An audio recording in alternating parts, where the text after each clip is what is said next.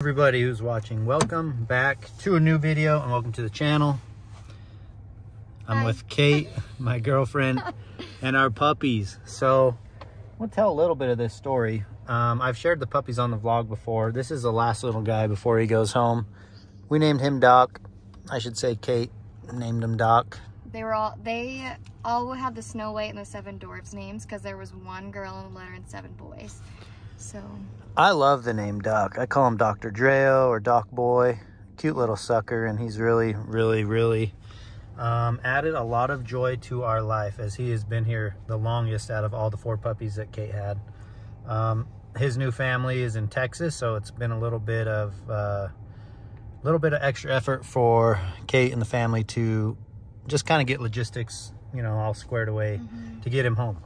And trust me, it's tempting to keep the little guy, but we've already got the Jade pup. She's back there. Say hi, Jade.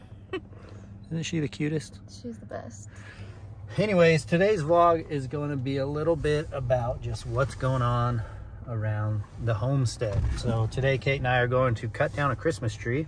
Matty Ice and his family was nice enough to get us a Christmas tree permit from the United States, or the Forest Service, Department of Agriculture, I can't say it. yeah, what is it? Let me see the logo. Forest Service. But we've got a permit to go cut down a Christmas tree. It's our first year doing it. There is some rules and regulations to follow, sizes and certain trees that you can and cannot cut. So we got to make sure we get familiar with those on the way up. But it's going to be a beautiful drive and some beautiful scenery. So we'll head up there. It's going to be about an hour. So enjoy some of these clips that we filmed just along our drive up there.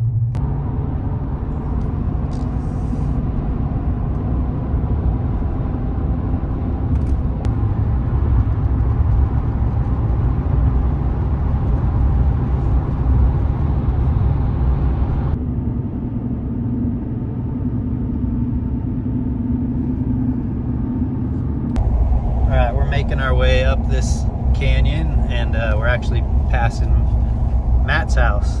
Matt and his wife, they were nice enough to get us this tree permit. Got crazy dogs going all over the place. It's wild because every 3rd car out of this canyon, maybe even every other car out of this canyon, has a Christmas tree. Jade is back there getting fresh air. She decided to open up the window by herself. She put her paw on the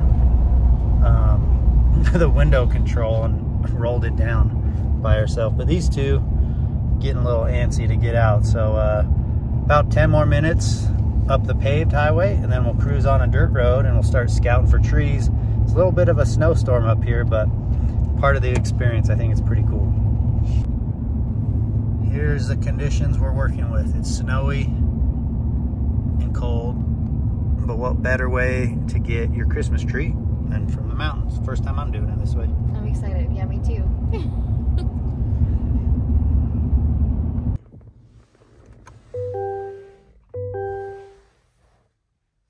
You guys ready? We're gonna go walk and scout. All right, scout them up. He's like, yeah, I'm kind of cold.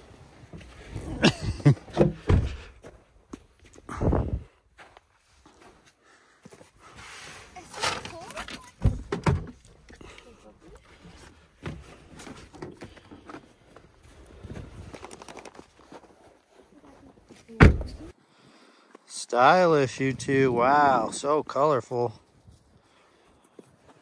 So we just kind of parked right here on the road, and this shows an old road on Onyx, but we figured just to get some exercise and give the dogs a reason to run around, we're just gonna walk this old road, look for trees, scout it out. Looks like somebody with a dog has actually done the exact same thing. So plenty of trees to choose from.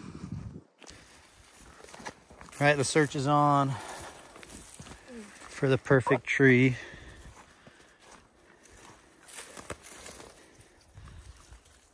Nah. What are you guys finding? Too small. Dogs are having fun.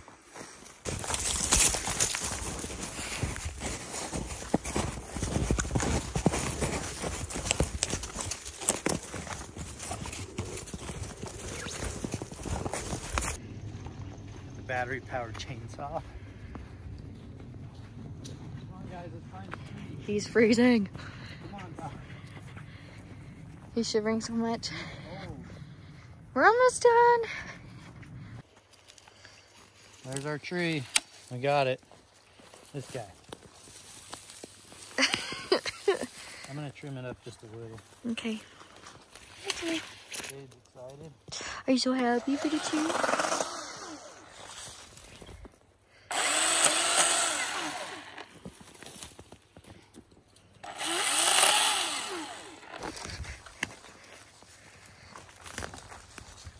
So Jade, puppy got it.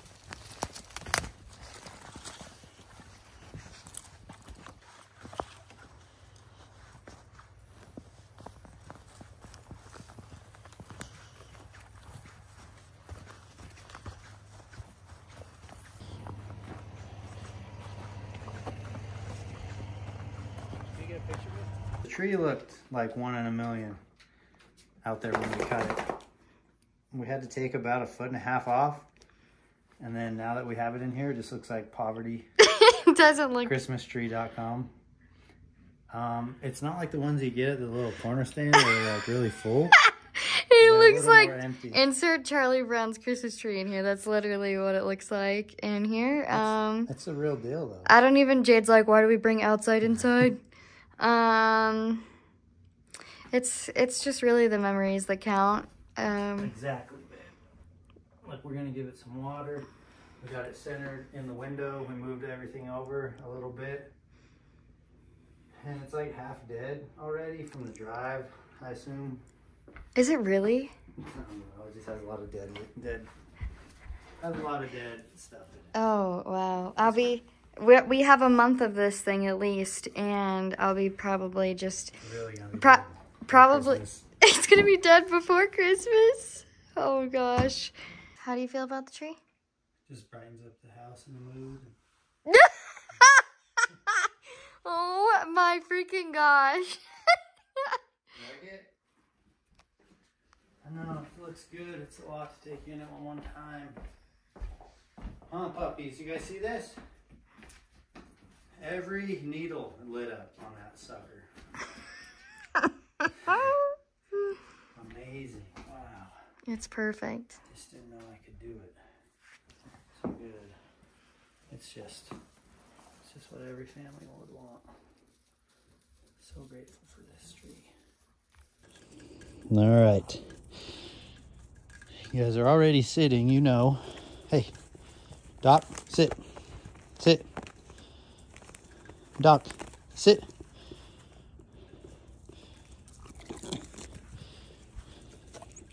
Jeez, that's some big ones, guys. It's the biggest. Hey, Doc.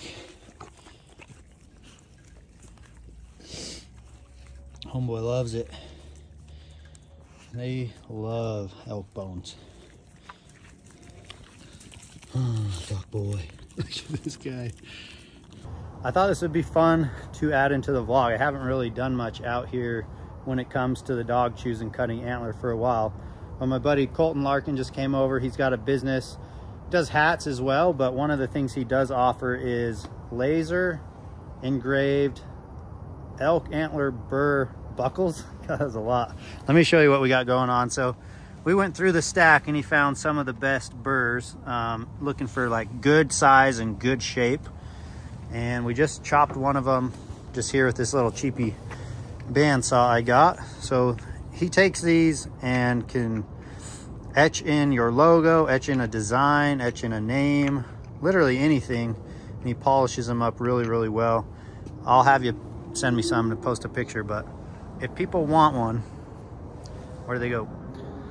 You can reach us on our Instagram page, it's Outdoor Traditions LLC, or you can hit us up from email off of our website. Typically we deal with everybody just through Instagram and messaging, and that's how we deal with most of our customers.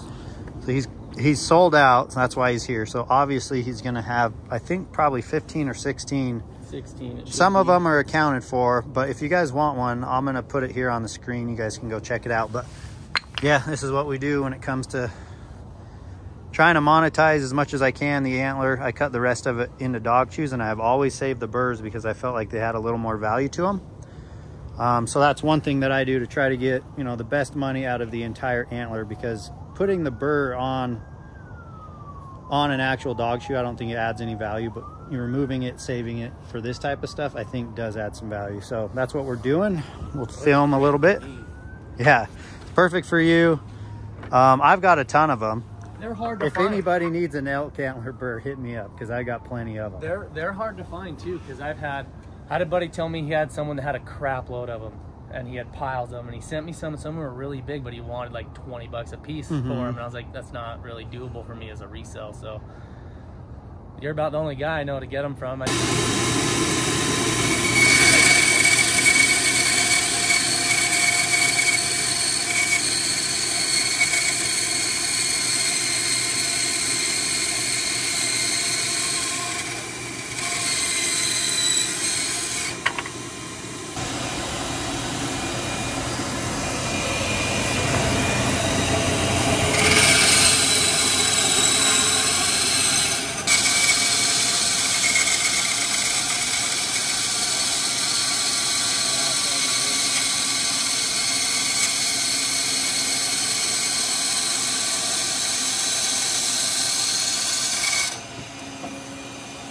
Vlog so far has been dedicated to Christmas trees. You guys got to see us go out and get our Christmas tree from the mountains of northern Utah, and that tree is in the house, about dead by now, but we love it. We haven't put a ton of effort into decorating it. Probably put more time into decorating these little guys. So every year we've been doing the giving trees with Hush, and my friend Jim and his wife Heidi, the Giles family, have helped us get involved in this whole, can you give me another paper? This whole giving tree idea, which is super cool. So we've got a handful of these that Hush is sponsoring. We've got a bunch more up in Idaho with Casey and BMAC that Hush is sponsoring as well. And we had an extra tree kit, which has the tree, the lights, and these bulbs. So Rack Snacks is sponsoring this tree. So we made a nice little variety of cash and gift cards. We got PetSmart on there. We've got a Visa card and another one, like a bunch of random stuff, right? But we're giving this to a very deserving person that we admire a lot for their contribution to helping all the animals at the West Valley Animal Shelter, which is a very special place in our heart, because that is where Kate, who is filming right now, got our puppy Jade. So we've got a lot to update you guys on as far as like the dogs that we fostered. The 4 pit bull puppies that Kate got have moved on to their new homes. I'll talk a little bit more about that at the end of this video.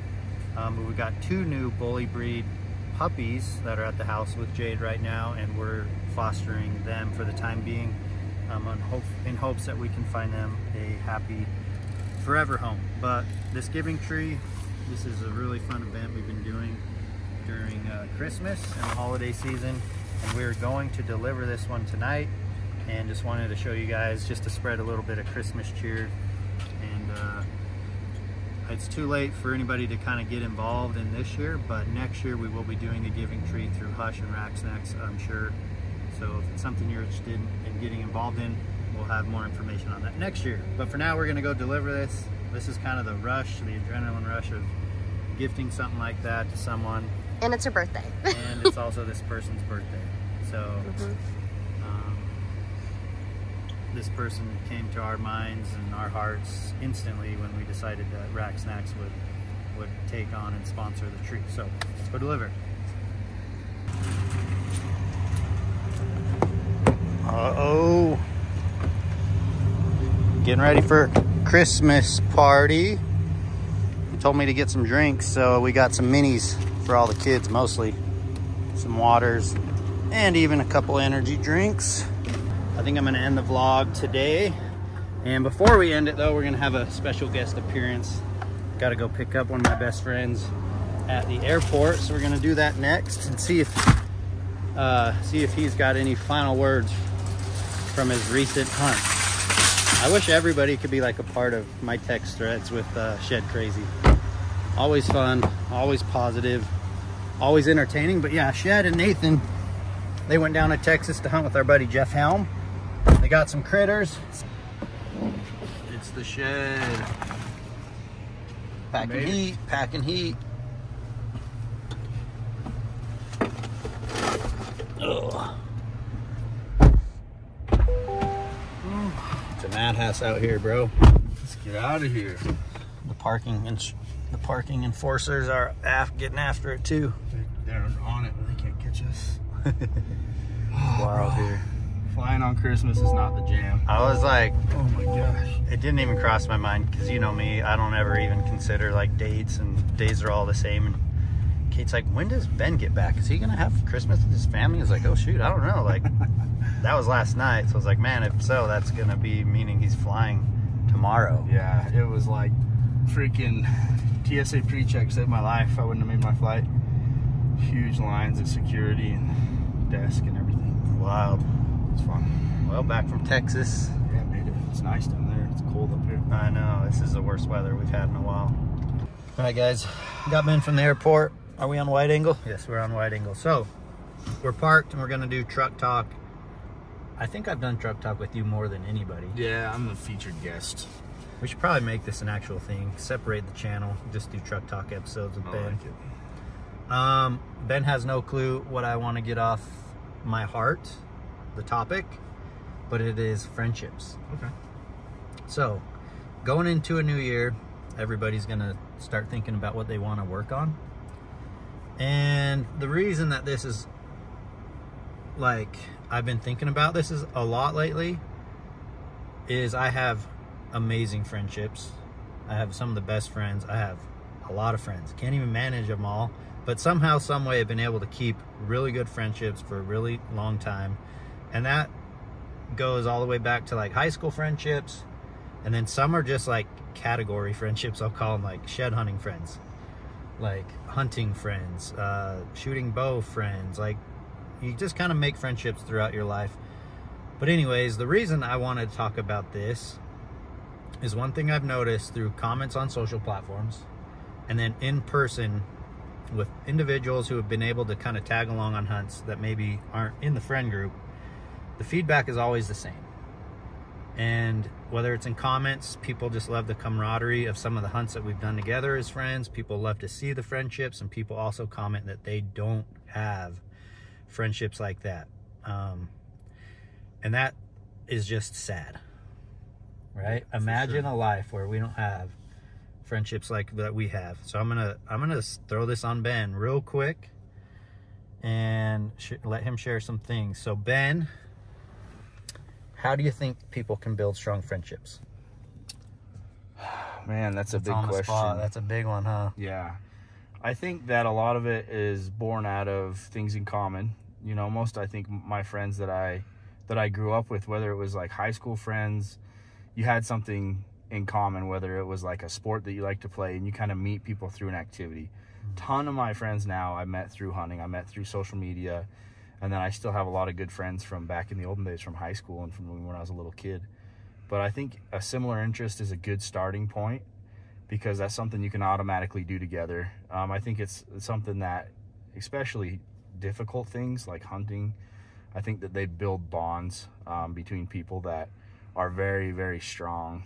And I think doing anything hard together can do that. And I'm sure that the guys find that in other aspects as well. I just understand it best from a hunting aspect. But I think the most important thing, though, like that you can do is to be the friend that you want to other people. Nailed it, bro. I think that if you feel like people around you, like, man, I wish somebody cared about me enough to check in on me, then be the friend that checks in on people. Mm-hmm. Or if you feel like, man, I wish somebody cared enough about me to help me when I'm, you know, in need of like either something at the house or whatever, then be the friend who makes sure that you're helping other people. Or I wish somebody would come with me to help me pack this bowl, then be the friend who volunteers to go help other people pack an elk. Dude, I love it. And I just feel like feeling the heat. In that way, you can find the relationships that are mutually beneficial.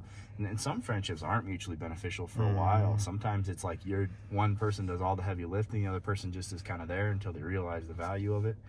True. But it takes a lot of time and effort and energy, but it's definitely worth it. I think that having a bond with like a friendship bond with other people is one of the biggest things that can increase your happiness. 100%. Dang.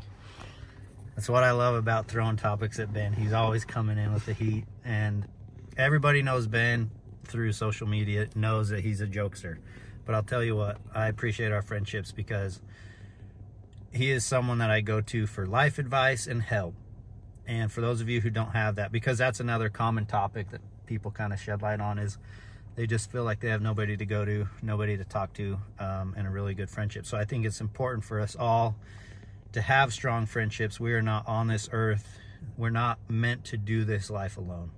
So build your community. Ben nailed it. I've been thinking about that. To find good friends, you have to be that friend. You have to be that person that you want in a friendship. He nailed it. I don't even need to add on to any of that.